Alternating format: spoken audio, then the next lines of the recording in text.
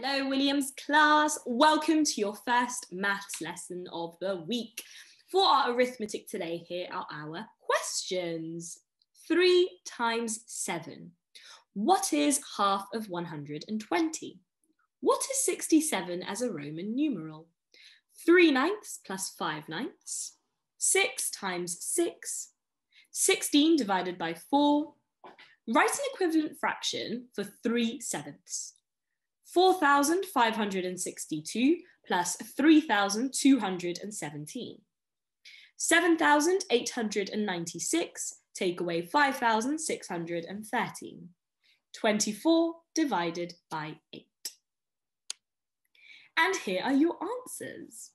3 times 7 equals 21. What is half of 120? 60. What is 67 as a Roman numeral?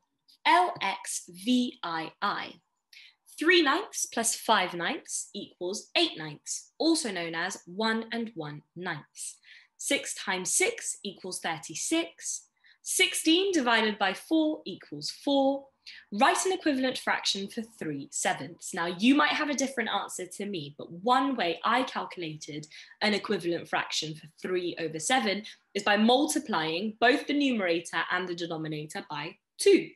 Because remember, when you are writing equivalent fractions, you should always times the top and bottom number by the same number. So an equivalent fraction that I calculated was 6/14. Next question. 4,562 plus 3,217 equals 7,779. 7,896 take away 5,613 equals 2,283. And lastly, 24 divided by 8 equals 3.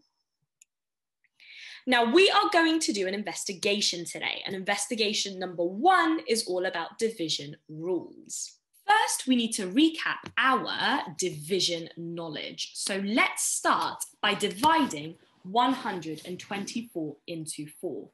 We can use a method called the bus stop or short division method. And here's how you do it. So our question is 124 divided by 4. So you put 124 under the little bus stop that we have, and you put 4 on the outside because the bigger number always goes on the inside. Here is how to do the bus stop method. You first work in place value order. So what number comes first in 124? Number 1. How many times does 4 go into 1? It doesn't go into 1 any times because 1 is smaller than 4. So you move on to the next number. What you do while you go on to the next number is keep or carry the 1 with you. So that 1 goes here, and that mini 1 then turns the 2 into a 12. So how many times does 4 go into 12? 3. Fantastic. And then move on to the next number. So we've done 1, we've done 2, by putting them together to make 12. The next number left is 4. How many times does 4 go into 4? 1. So the answer to 124 divided by 4 is 31. We'll try another question together now, which is 144 divided by 6. So I'll just move my camera. I'll write down the question. So the bigger number goes under the bus stop, and then 6 goes on the outside. Now, first number to work with is 1. How many times does 6 go into 1? Doesn't go in that many times. So you carry along the 1, and then you make this 4 into a 14. So cross that out because we're done with that. How many times does 6 go into 14? Work through your 6 times tables. 6, 12, and we can't go more because that would be then going above 14, which is not what we want to do. So it goes into 14 2 times. However, there's a remainder because 6 times 2 is 12, but we wanted to get to 14. So there's a remainder of 2. So now we're working with the number, not 4, but 24. And how many times does 6 go into 24? Use your 6 times table knowledge. 6, 12, 18, 24. So that is now 4 as our answer there. So Then 144 divided by 6 equals how much? 24. And that is the bus stop method, or as some people know it, the short division method. Now it is time for the investigation. You need to pick a number that you will divide by. This is called the divisor. So right now, think of a number that you will divide by. And my rule is that it has to be between 0 and 10. So pick a number between 0 and 10 that you will divide by and write that number down for me. Then you are going to generate means to create a 3-digit number to divide.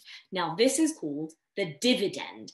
You may want to use dice to help you to make a 3-digit number. So what you can do, firstly, your first option is just to come up with any 3-digit number. So if I had to come up with one off the top of my head, I could do 742. That's my 3-digit number. And then if I picked the number that I divide by, if I picked the number 5, what I'm now going to do then is 742 divided by 5.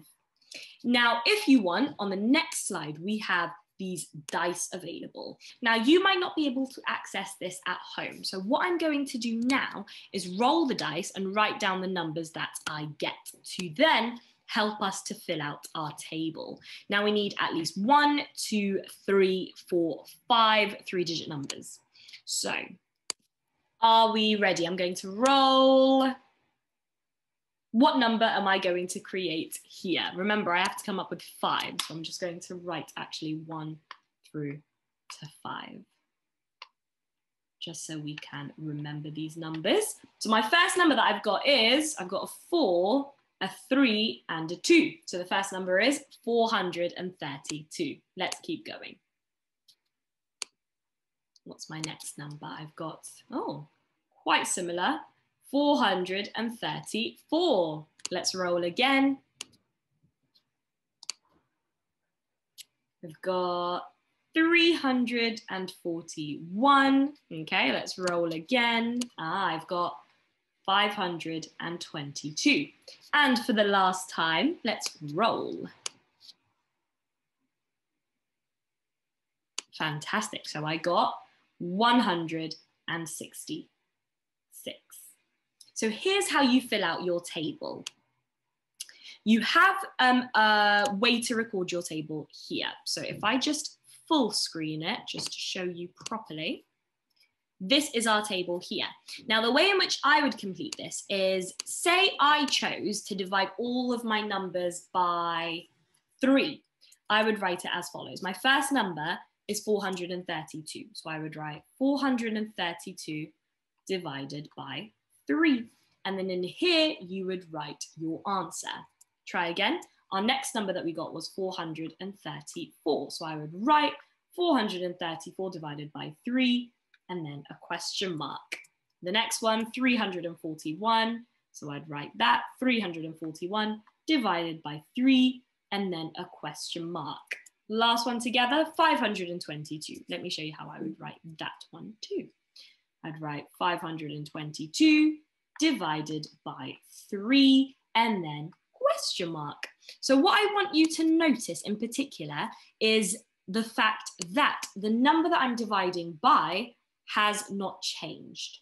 I'm dividing every single time by the same number. I am dividing by 3 every single time. So pick a number that you are going to divide every digit or every number by. I picked 3. You can pick whichever one you would like. And I did suggest pick one between 0 and 10 just to make it a little bit easier for you to do.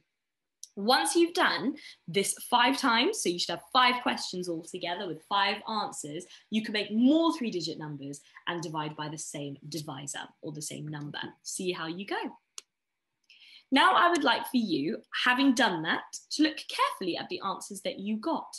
And the answers that you might have gotten could be from the numbers that I created with you, which is absolutely fine.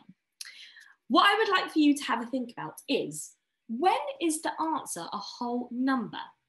When is there a remainder of 1? Can you spot any patterns? And then can you come up with any rules. So that is your maths lesson for today then, boys and girls. It is a little bit of an investigation with division. I look forward to seeing everything that you come up with. I'll see you very, very soon. Bye.